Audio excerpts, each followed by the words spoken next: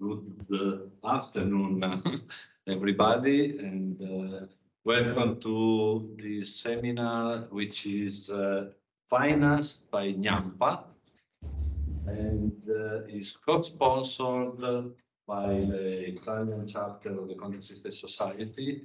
And it's the first seminar of a series of seminars that go under one initiative that we call the Road to CDC. Oh, thank you. And what is Road to CDC? You know, next year CDC will be in Milano. And so we are trying to attract people to CDC. And so all these seminars will start with a presentation reminding you that next year the CDC will be in Milano. And there is one initiative which is very important for your students. This is a prize, an award for master student thesis. So if you have students doing a master, they can present their thesis, record a very small video, 3 minutes, how much is it? 10 minutes and 3 minutes. 3 minutes video, so a very short video, and present the thesis, and the best 10 theses will get a free subscription to CDC, free registration to CDC. And actually there is another initiative which is pins and t-shirts, but this is the first one and the t-shirts are not ready yet. So I was supposed to give you t-shirts, they will be next time. If you want, come to me and I will. Okay. And this first seminar is by Constantino Lagoa, which is I'm not going to present him, you know him very well. He's a friend of ours, has been in Torino many times. And the talk he's gonna present today is a talk which is perfect for the NYAMPA seminar series. So a talk with math content, and it's called the Simultaneous Learning of Fitting Surface in Noise Distribution from Large Data Sets. So thank you, Constantino. I'm very happy to have you here again. Thank you, Fabrizio, and thank you for inviting me here. It's always a pleasure to come back to Torino. And so what I'm going to talk about in here is some math. Doesn't have a lot, but it has a little bit of math in the end. It's more like the exploration of a few ideas we've been playing with to do surface fitting, and I'll talk a little bit why we are interested in this, and a few preliminary results that we had, and a few discussion points. So, a few facts. So this work in here started a while ago with when it was a while ago. Before the pandemic, somewhere, that's where we measure things right now. With some work with Fabrizio and my former student, Sarah, and Omar, my PhD student right now, has been playing a little bit with it. And I would like to thank also the funding agencies that have been funding my work, so the National Institutes of Health and the National Science Foundation. So, the problem can be put in so we'll go into the mathematical, some of the assumptions we're going to make in this, but the problem itself is rather simply statable. You go in there, you have a bunch of points, you know these points are corrupted by noise, and we want to find the surface that goes in between the true points, obviously not ones corrupted by noise. So that's the overall thing we want to do. We have a bunch of this, usually in the tens of thousands, hundreds of thousands of points, corrupted perhaps by large amounts of noise. And we'd like to see, at least in some circumstances, if we can actually recuperate the original surface. So why, being a control person, why did I get interested in this? First of all, we want to just in general, like simple descriptions, lower dimensional descriptions of the data, so that you can extrapolate. You can take the data that you have and in a more or less safe way extrapolate the information that these points give to you. Also, and this was actually the first problem when I started working on this, you want to identify things of, things of the form y of k is equal to some g of yk minus 1. And so this is identifying systems. This is no more than putting a surface on the regressor yk minus 1 in this surface. So yk minus g of yk minus 1 has to be equal to 0. You're fitting a surface to your data. And so this can even go to, actually, when we did this, we did for switched systems, where your surface is actually a union of surfaces. And if you do this, you can also put it in this way, where we have a multiplication of a bunch of things. One of them should be 0. So switch systems do this, non-linear systems. So if you can do this efficiently, not only can you play with the pictures that I'm going to see later on, you should be able to do identification of non-linear systems, or linear systems is a particular case, but non-linear systems also by trying to fit surfaces to the noisy data that you've collected about that system. So there are a bunch of approaches out there. If you go to the literature on surface estimation, especially on, if you go to journals on machine learning, you see a bunch of things in there. Some try to make the approximation as y equals gx. The problem with this, you cannot do those unions of surface. You cannot know any surface where a line intersects in 2 points at least. And then we have the ones that we're going to talk about in here, which is to explain your surface by being the zero set of a function, which is the one that allows you also to have this union of surfaces like we've done before, like I've seen in the picture before. So this is going well. I don't know if I'll take the whole hour. And so interrupt me in the middle if you have questions. So there's some of the previous words. So there are linear fitting methods. There are all the things where you just fit a linear function, or as you're going to do here, ours is more or less in the linear fitting methods where you have a linear combination of elements bases. There is all of the works where they try to, among other things, try to have this, your g of x equal, that you want to make equal to 0, having this in their cost function that allows to do some surface smoothing, but tends to be really computationally expensive. And then we are being recorded, right? So I have to be careful what I'm going to say next. Then you have several basic deep learning methods to do this. We have to be careful with the deep learning methods because sometimes they are trying to solve something that is actually, you don't need a neural network to solve it. But the claiming here, at least in the papers I've seen, is that you become more robust with respect to noise. We haven't seen a lot of that in the experiments that we've done. But anyway, I'm not going to dwell a lot on this. So we are going to forget about that. We can do linear systems, the dynamical systems in here. We're going to concentrate just on, we have a surface, in this case a boot, and we want to describe the boundary of this by the zero set of a function. We are assuming that we do not know the true data.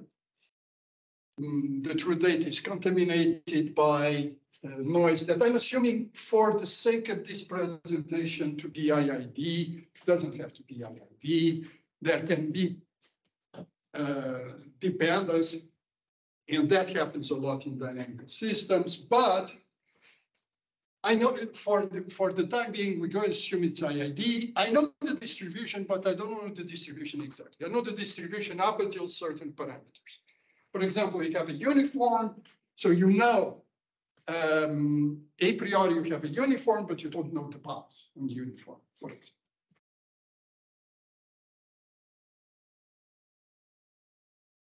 So for the noiseless case, so if you have access to your X size exactly, this is the problem can be put as a rather simple quadratic optimization problem, which actually has a fixed solution.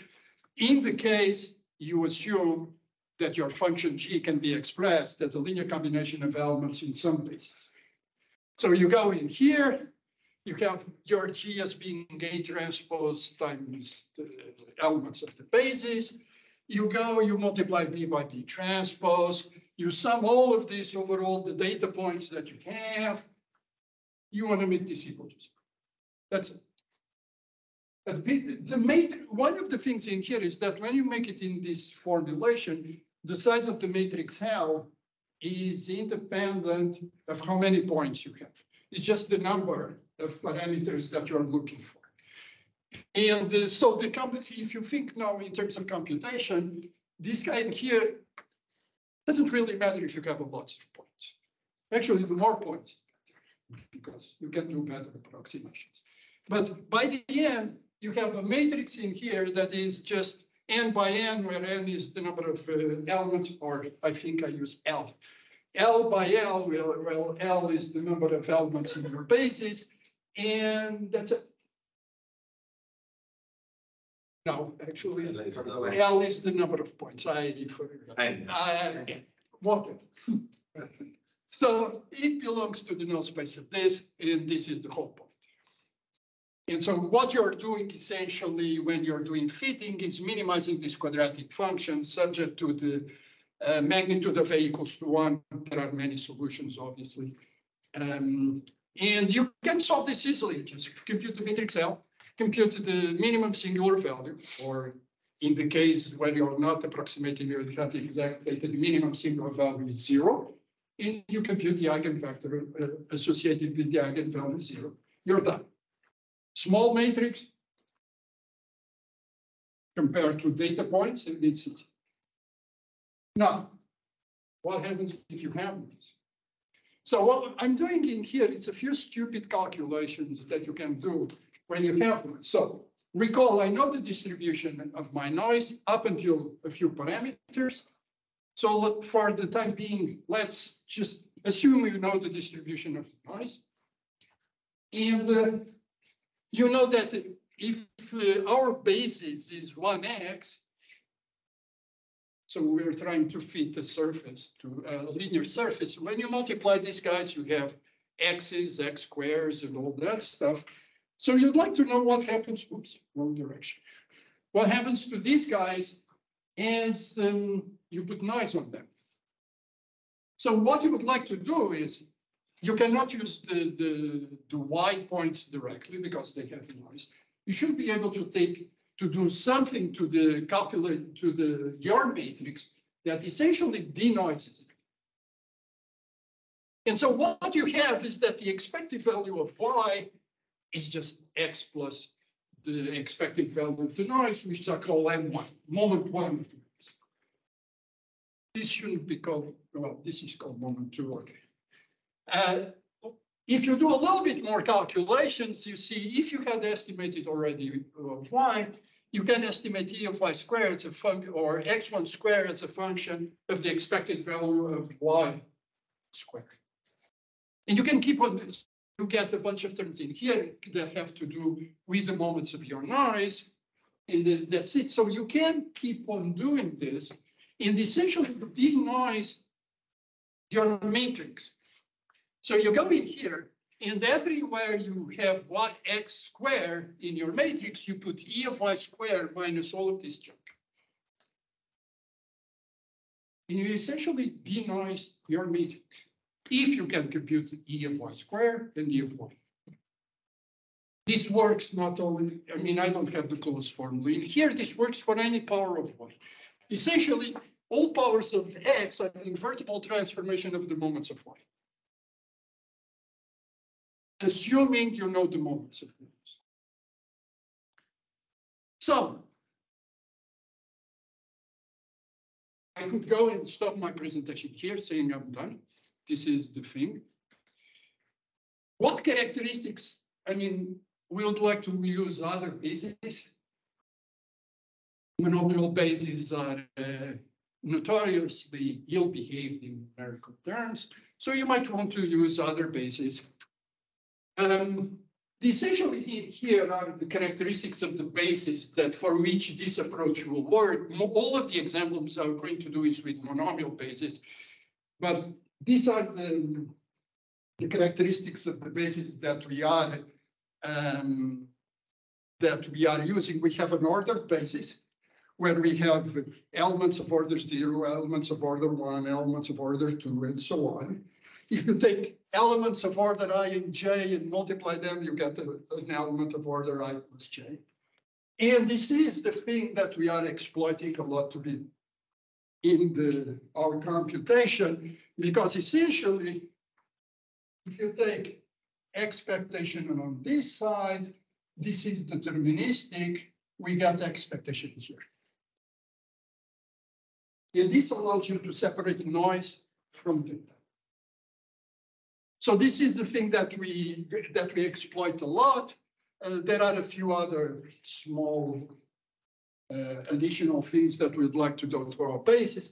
But if this is done in the right way, what you can do, you can go to basis of order 0, do the denoising, then go to basis of order 1, use the result on basis of order 0, do the denoising, and you can keep on doing this because of these two properties here. And monomials are the ones that we started with. They immediately do this. We have a couple of others that we've tried that also work for this. Products of exponentials and monomials, and products of exponential and sines and cosines, which is the same thing as products with exponentials. The properties are the same.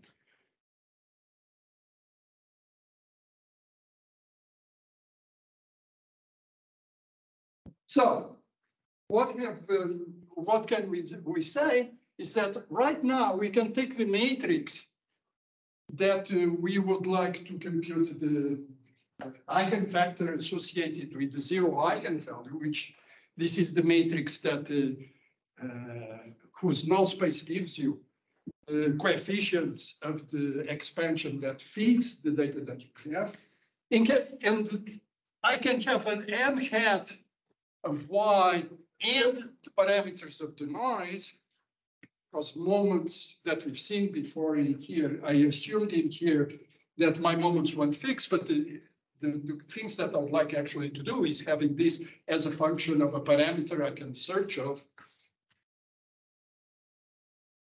And you can have this, this essentially having this as a function of the expected values of the basis functions of for each one, evaluated at each one.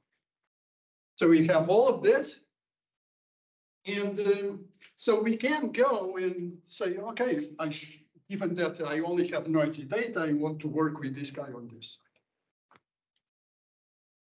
We obviously don't have the moments of y. We don't have the expected value of the basis evaluated at y. You do the usual thing.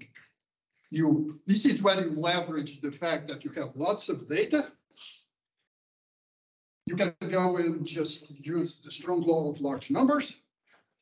And under the assumption that the variance of your basis function is finite and uniformly bounded, you can use the Kolmogorov's law, strong law of large numbers, and say that the difference between averaging and the true matrix goes to 0 almost surely.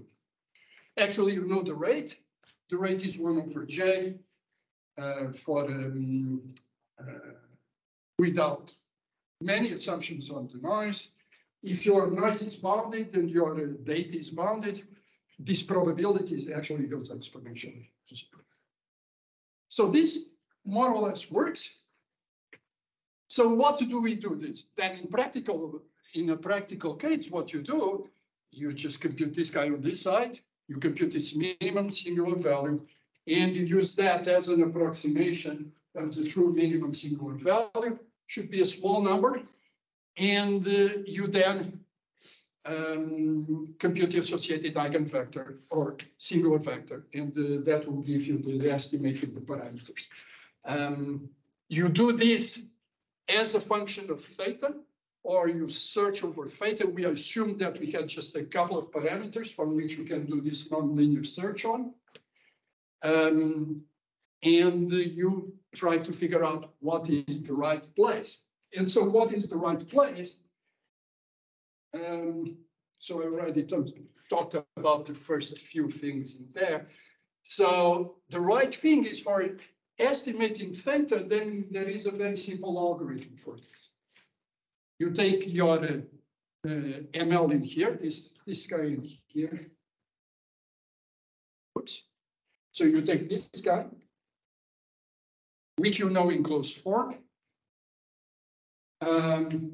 You put the y in there, you do the average. And for each value of data, you compute sigma mean of data. This guy as a function of theta.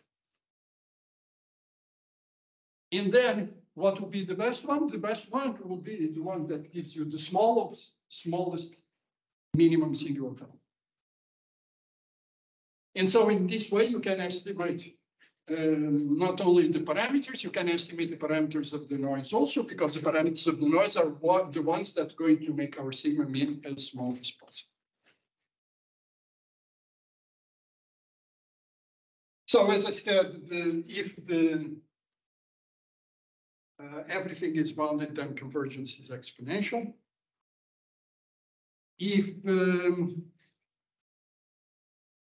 So the dependence on M, this comes is just more dependence on the basis on the expected values of the basis at epsilon. This just comes from the fact that multiplication of two bases gives also one element of the basis. So all of those things are in work. So it's very easy to test in advance if you satisfy the properties, the assumptions on the strong law of large numbers. And what did I do? The IID function can be relaxed. I mean, this is really, I mean, for this talk, this is not terribly important. If you're dealing with systems, it's very, very important. And this is very, very important because your yk depends on yk minus 1, yk minus 1 depends on yk minus 2. So we can no longer assume that y's are independent. And so if the y's are not independent, well, let me put it in another way. If you have observation noise and the y's are independent, because the only thing that happens that goes into the only stochastic things that you go is just on the measurement side. If your noise enters as process noise, if it is an input system, then they are dependent.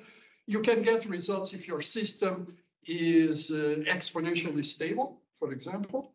There are separation as you go very far away from yk to yk plus t, and your strong there are large numbers that work for those. But IID is much easier to work with and to explain what's going on. But just take into account that if you go back to the example that we had, where we have a linear system or a switch linear system, as I presented, you need to be careful with the assumptions that you make on your noise and on the system itself, because if the system itself is not exponentially stable, things start to be a little bit hairy in terms of convergence of these summations that I'm going to do here. So here is the first example.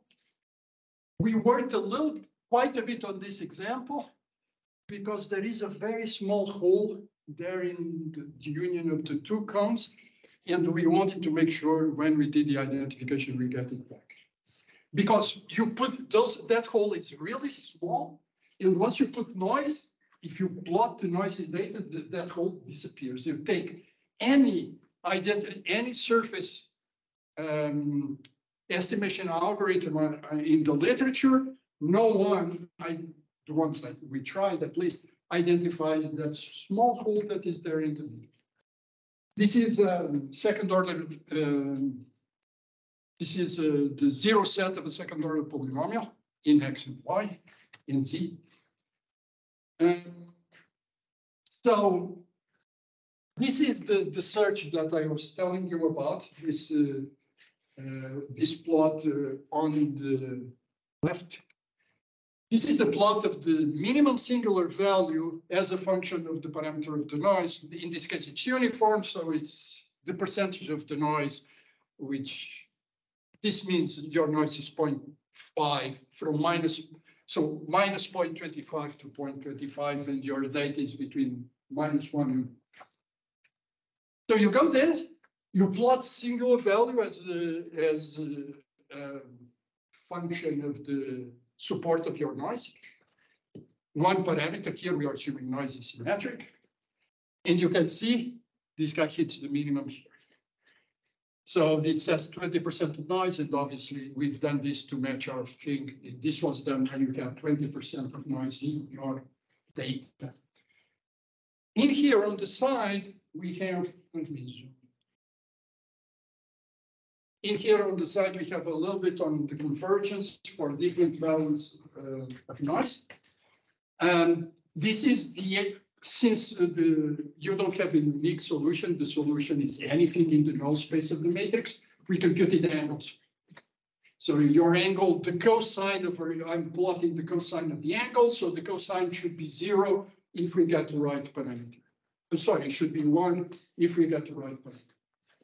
So you have the plot in there, 0% noise. This is a rather, it's already a quadratic surface. You try to fit a quadratic polynomial, you put 10 points in there, you can do something. It's no big deal. The most interesting thing is when you start putting noise. So if you put 20% noise, you have to have hundreds of points. For this example, if you have 50% noise, you have just the clouds of things. If you plot it, it's hard to see. But if you start going to hundreds of thousands of points, the thing gets your surface back. Okay? So another example full of holes that we are playing with is this guy here, which is called the Clebsch cube. This is third order polynomial, zero set of a third order polynomial. And the same thing in here. Right now, this is slightly more complex.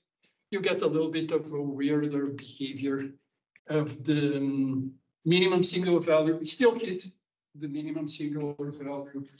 If you search for it, the minimum function, the place where you get the minimum is the first. So let me go and talk about this. If your noise is really large, so if you go in here to 100% of noise, you'll see another 0 singular value, because essentially you're just explaining everything by noise. In our stuff, what we've seen, the first point that hits the minimum is the one that works. And usually it has that shape that you can have in there. It starts at a really somehow large value.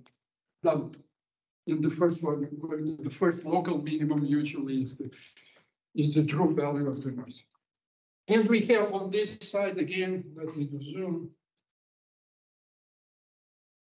On this side again, you have the things in here that as expected, if you have no noise, you can estimate the parameters really well, really quickly.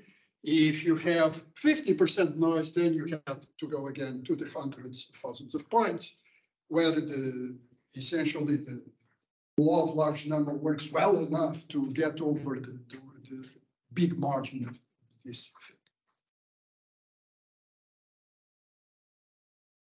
Okay, It jumps very fast. I mean, it's, Yeah, it might have to do with the way cosine of the angles of the things work.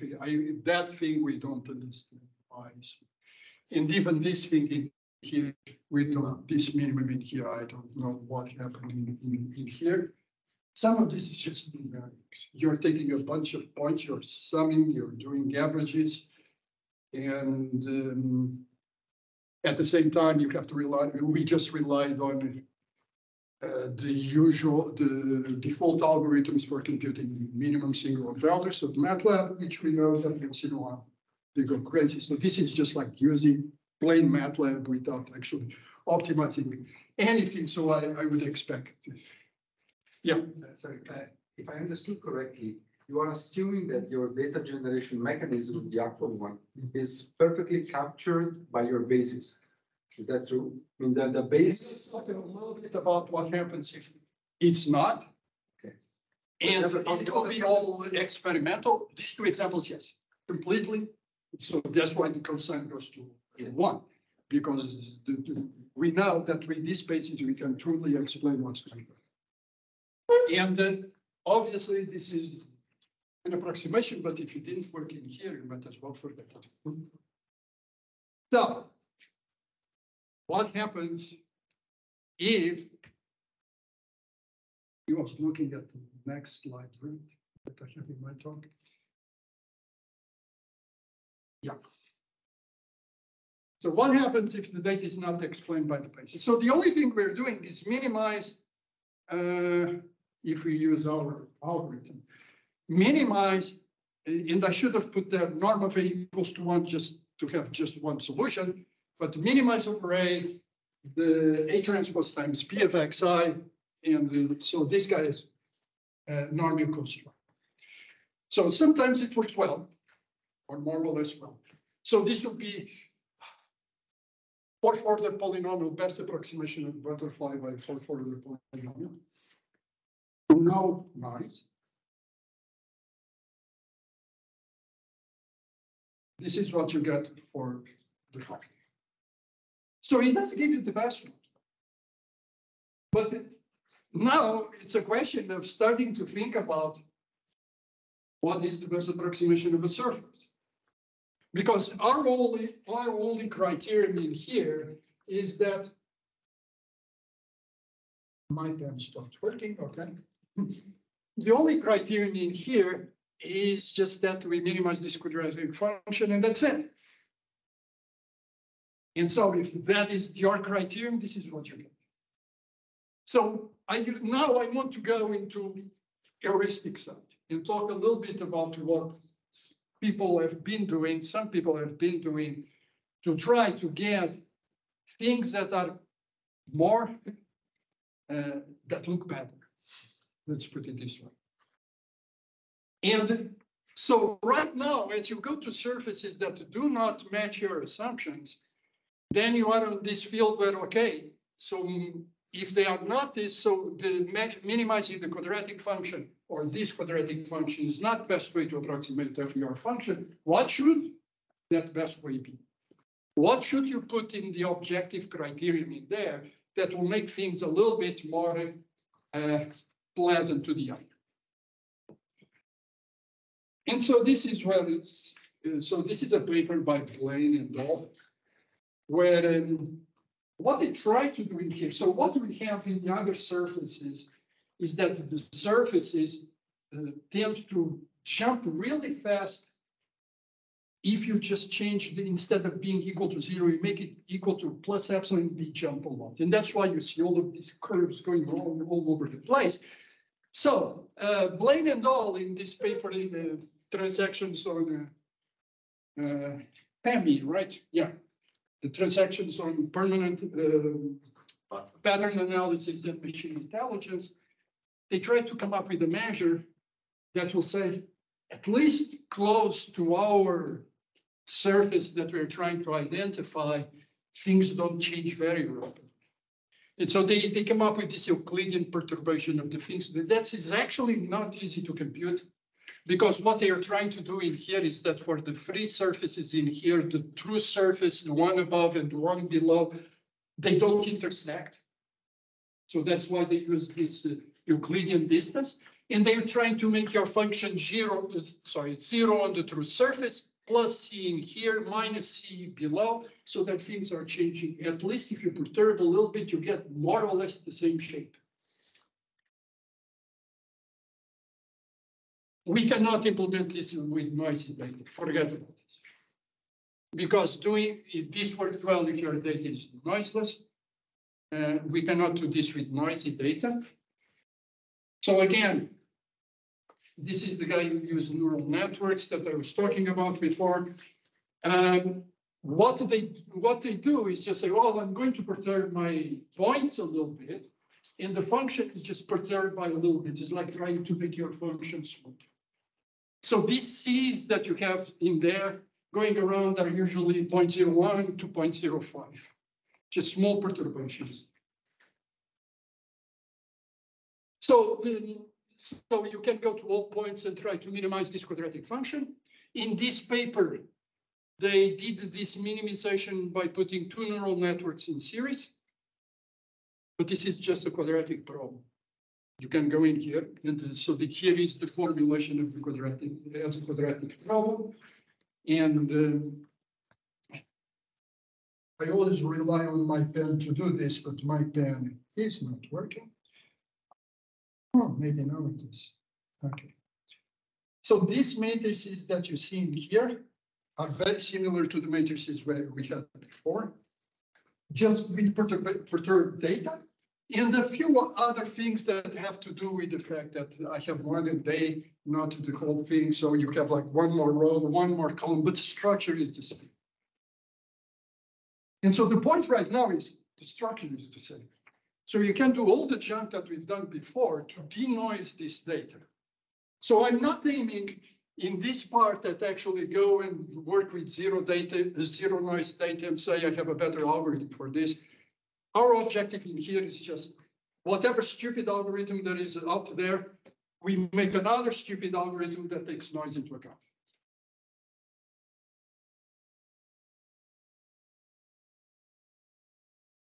So the smoothing approach, so as I was saying, matrix M0 is essential. So the matrix M0 that we see here in the middle is essentially is exactly the same one as before. Oops. It's exactly the same one as before with another row in the column of zeros. The other two are another row and columns that are just copies of the rows and columns of the matrix multiplied by the constant C. And so all the things that we've done before to try to minimize this, to try to clean the data, try to minimize the variance of the data with respect to the noise, we can apply to this. They have exactly the same structure. And the question is, does this work? And so what this does is the following. So this is the approximation of that we've seen before of the butterfly with no noise. These lines are really fake just because those black lines, just because there are many points there, and when MATLAB plots it, it makes sense. We got this. So this is the solution to the quadratic problem as if you have no noise. Again, with the heuristic perturbation by plus C, minus C, and we had this thing smooth. So we would like to see what happens as you start increasing noise. So as you increase noise, so this is 10% noise, and we got essentially the same thing back by doing our cleaning. This is 20%, and this is 30% noise. So essentially, I mean, there are small perturbations, but oops, we do this. Essentially, things didn't change with noise. And there aren't many points. I forgot exactly the same number of points that are in here. It's somewhere between 10,000 and 20,000 points. If you start sampling more in a two-dimensional space, you start having things on top of each other. It doesn't work that way. But essentially, you have a blurb in here. I forgot to put the picture in there, but I can get it if you want it. If you use the algorithm that didn't do denoise, essentially in here you have just a box. That's what you'll get back. And my student wants to publish this in a place other than controlled journals. So what you do in those places, you show a lot of pictures and lots of numerical results. So I'm going to show a few more, and one where it does not work. This is the boot that is used a lot. Again, 10, 20, 30. When you go to 30, you go to this region in here where you have this line and this line intersecting. It's very hard to see in which side they are. That's why you see the split in there. But essentially, if you look at the shape, it hasn't changed much. So you can go up and you can see the shape is essentially the same. So the denoising thing works. And I'm almost done. And this is, so I'm going through a bunch of standard pictures that used to explain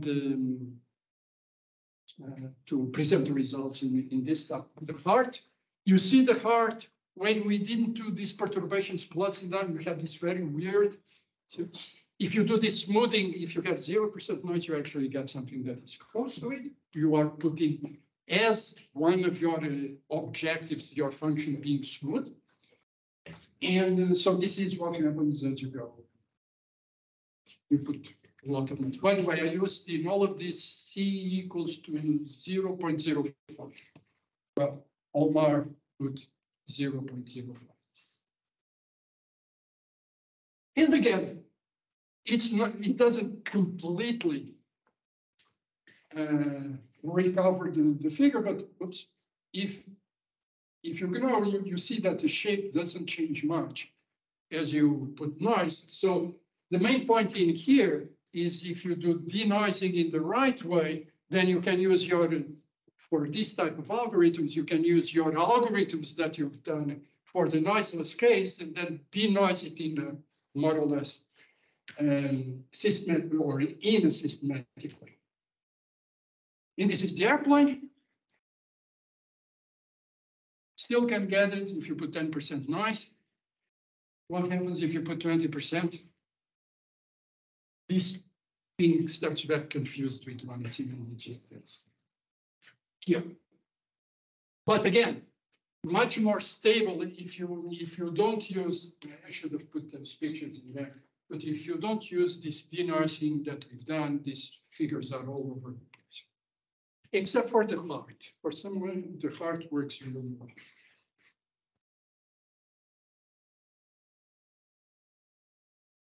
Oh, actually, I do have one comparison, I forgot.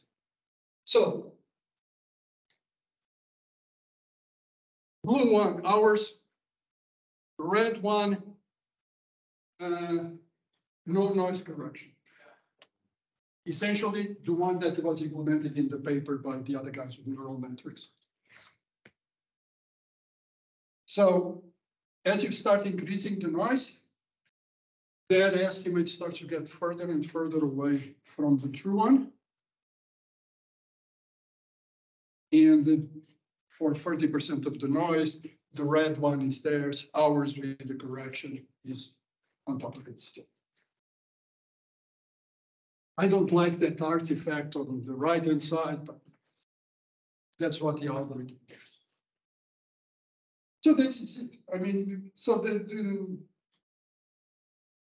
major thing in here, the major message that I wanted to do in here is that if you're going to deal with noise, you might as well use the information you have, even if it's not complete information of the noise. So in our case, we assume we knew the distribution up to a bunch of parameters. You can then build all of those metrics that we've seen, trying to plot the minimum singular value as a function of these parameters. Pick the lowest one, you should hit the parameter. Can be more than one parameter. You cannot do this with many parameters because you are searching a very non-convex, non-linear function. In some cases, you can put this as a polynomial optimization problem, but polynomial optimization problems are hard anyway. So it's what it is. This thing is very efficient. You do this computation of the structures of the matrix M as a function of your data and with theta, and you can store this and use it with any theorem. So if you fix your basis, you can compute the structure of these matrices M, store it somewhere, and then just use that to compute the matrix M. Linear time with respect to your data. So if you have millions of points, you can use millions of points. And so you present it, so it's computationally efficient, and we've presented a few results on smoothing. That was it. So, oops. Thank you.